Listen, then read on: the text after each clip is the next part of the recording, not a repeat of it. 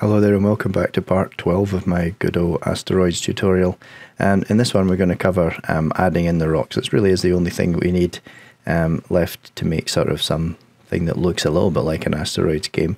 So we're just going to add in some small rocks that get spawned in when each of the asteroids get destroyed, and we'll try and make sure that the basic functionality of the game continues to work, as in it finishes when all of the rocks are destroyed and a new wave gets made. So let's get straight to it. We're going to start by getting some of the assets that we need. So we could actually just use the original Meteor Brown and just make it smaller and rotate it.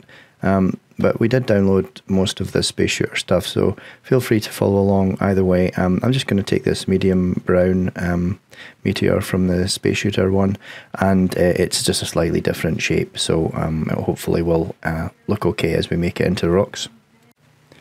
Let's start by creating ourselves our brand new scene for this rock. So I'm just going to say new scene.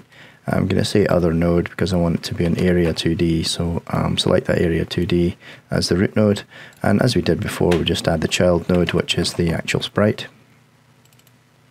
and we'll drag on the medium sprite onto that. It's a little bit smaller than the other one. I don't need to change anything else, but we do need the collision shape, so I'm going to use this collision polygon 2D again, and we're just going to add points to this. So I'll just zoom in so I can get them. So I'm just going to click and drag, just click on each of the corners there so that we have something that approximates the shape of this polygon. And then we just need to make sure that we save this scene as something useful. So I'm going to call it rock and hit save. I'm also going to make sure that I call the root node rock as well. I forgot to do that just to begin with. And I'm just going to save that again so that we've got our scene that we can instance in when we need to. And I don't know if you guys noticed this. I'm not sure if there's any reason why it would happen, but in testing this I noticed that when we shoot, the bullet hits the player, and we never really solved that problem, but it never really became a problem. I remember in the end of the last video I was playing this fine and I didn't have an issue, but if you do find this, it's a really simple fix. The bottom line is that the player, if I can go to the player script, so the player script basically, if anything enters its area, including the bullet, it will emit the player killed signal, and then it will destroy the player. So we definitely don't want that to happen unless it's an asteroid. So what we can just say is that we can say if it's not the bullet. So the way you do that is you say if not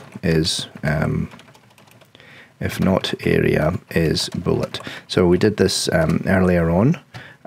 We said if a particular area was the bullet, then we could destroy. This time we're saying not this, so anything except the bullet. And those two lines just get done only if it's not the bullet. So it'll be the asteroids or the rocks that will hit the player, meaning that we'll emit the signal and queue free.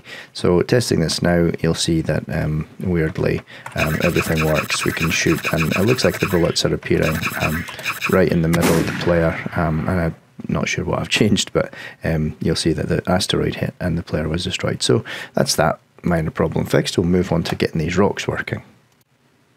So the concept I'm going to introduce is basically inheritance. There's a lot of the functionality that we just need. I mean, we could copy and paste everything in here from the asteroids to the rock, and feel free to do that if you really want to. You'll have issues, obviously, with the signals and what happens, because we want something slightly different to happen when the bullet hits the asteroid as opposed to when it hits the rock. So rather than just copy and paste, what we can do is we can give this one a class name. So if we class underscore name and say asteroid, and we'll use the convention of it capitals. So this just gives this this script this class name, so that rather than extending from area 2D, what we're going to do is extend from asteroid for a rock, which means everything here will be more or less copied. So the process will run, and the ready will run, and everything else will run as expected. So if we go to the rock scene right now, we want to create ourselves a script for this rock, but we want it to extend this time from asteroid. So I'm going to choose the location and go about direction into scripts, and then we'll call it rock.gd, which sounds fine. And then empty template, and this inherits, we're actually just going to say asteroid because we're going to inherit from the actual asteroid class that we've already made.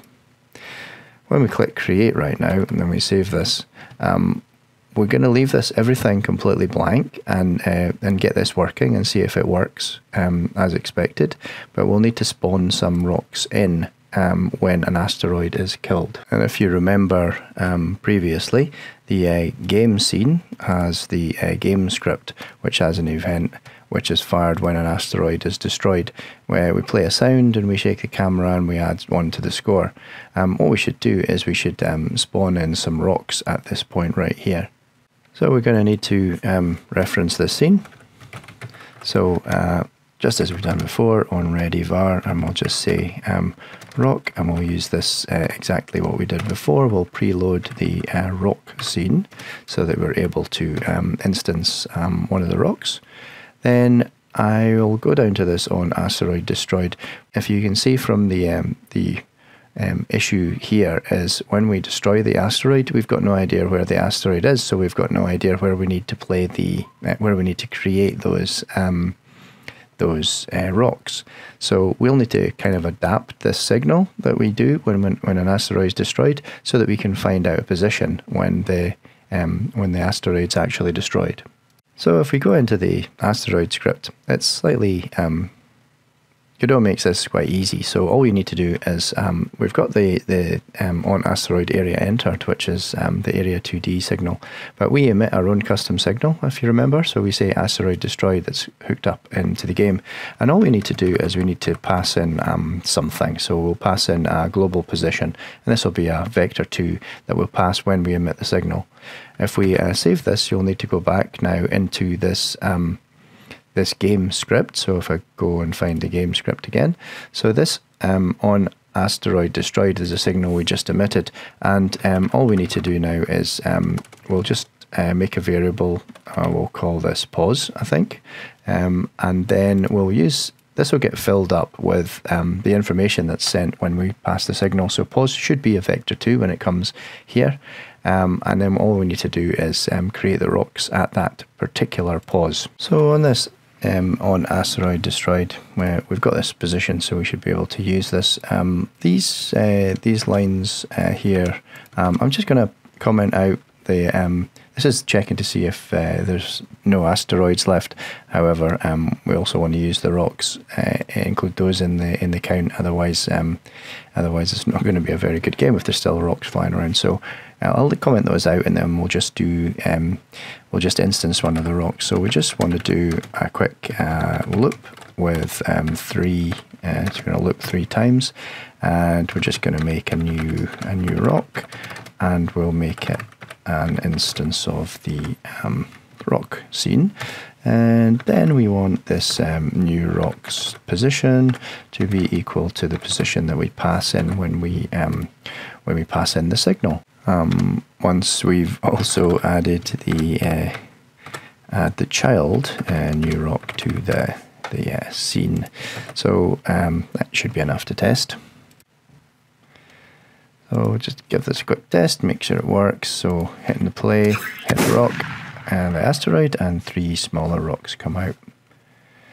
You notice that they're also moving. They've done all of the stuff that was happening inside of the actual original asteroid script, despite the fact that the rock script contains nothing other than extending asteroid. And that's pretty cool.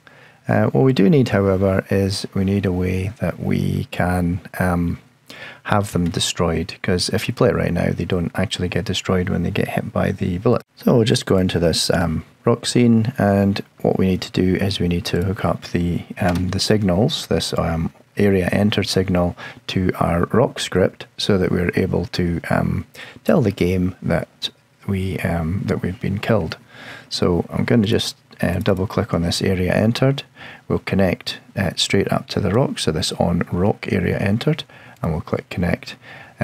This will just allow us to create a custom signal that we can send up to the game. So we'll call this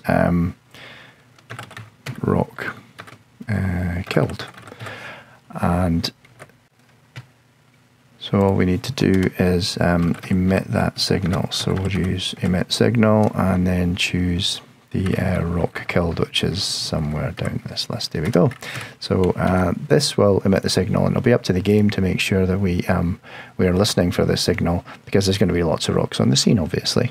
So let's go to that game script, and when you'll see we did this with the asteroids. When we spawn in the asteroids, what we need to do is just make sure that we connect up a specific function. For every asteroid, we connect up a specific function that it runs when that one is actually destroyed, when it receives that custom message. So we need to make sure that we do that for all of the rocks as well. And we'll do that just for every single asteroid. Every single rock. So we'll just say new rock.connect like we did before, and we'll connect the rock killed to ourself, and we'll connect it to a function that we haven't written yet called on rock killed. I'm going to copy that so I don't get this wrong and just create that function right now. So func and then control P. And what we want it to do is basically score plus and shake, just maybe like we do with the other one. So when we destroy the current asteroid right now, I'm actually going to copy all of those and just paste them in. So we'll shake the camera, play the sound, and this time we'll put the score up by, I don't know, 20 instead of 50 for one of the big ones. So let's just see if this works. So when we shoot that, yeah.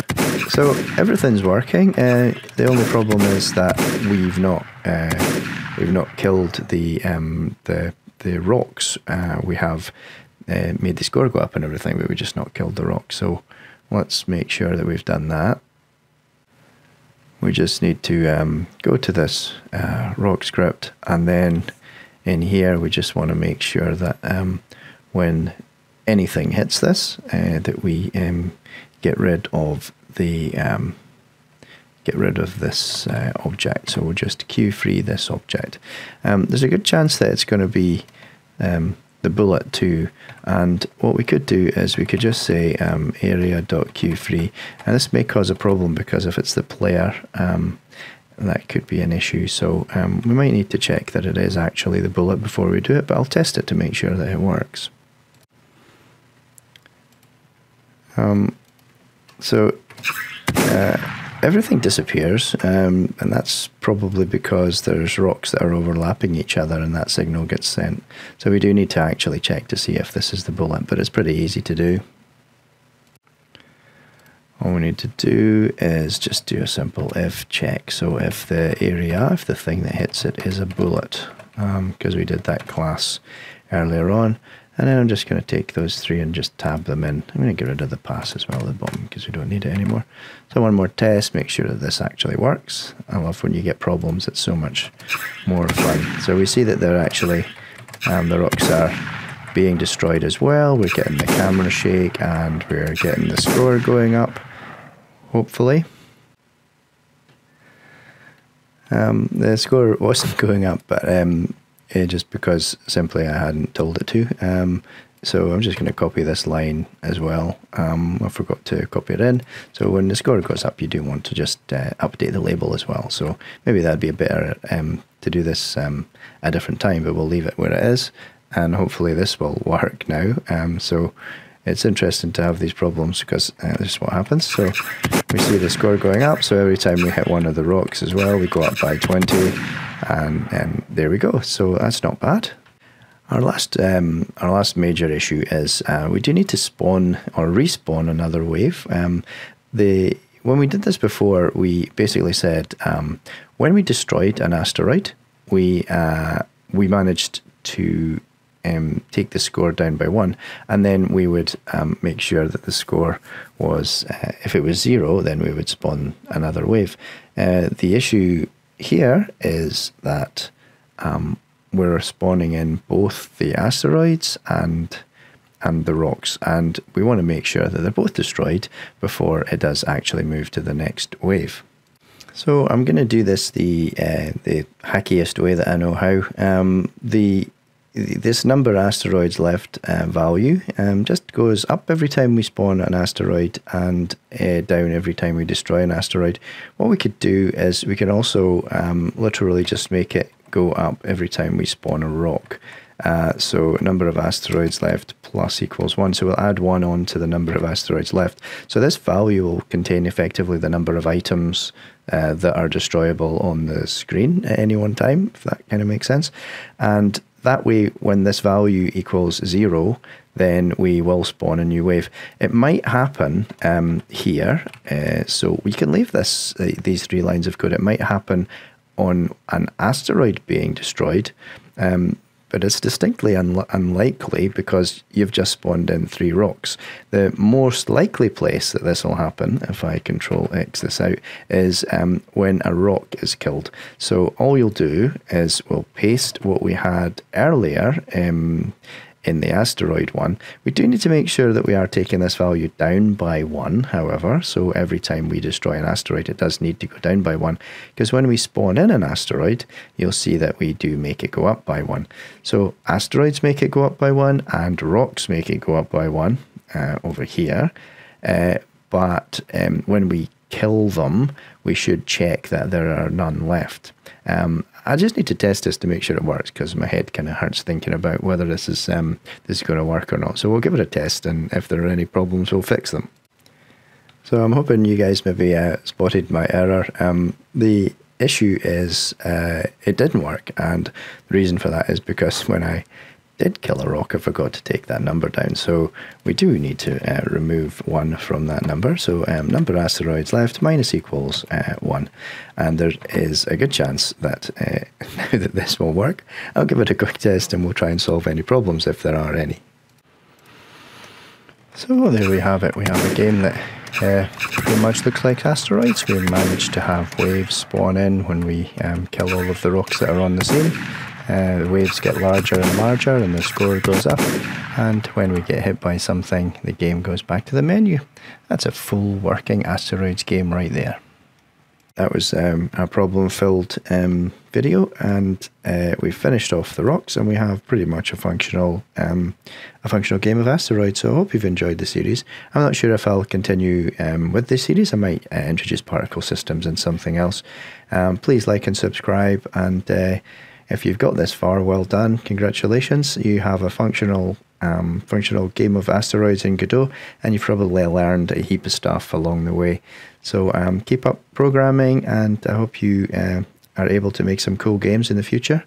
Thanks, and I'll see you again later.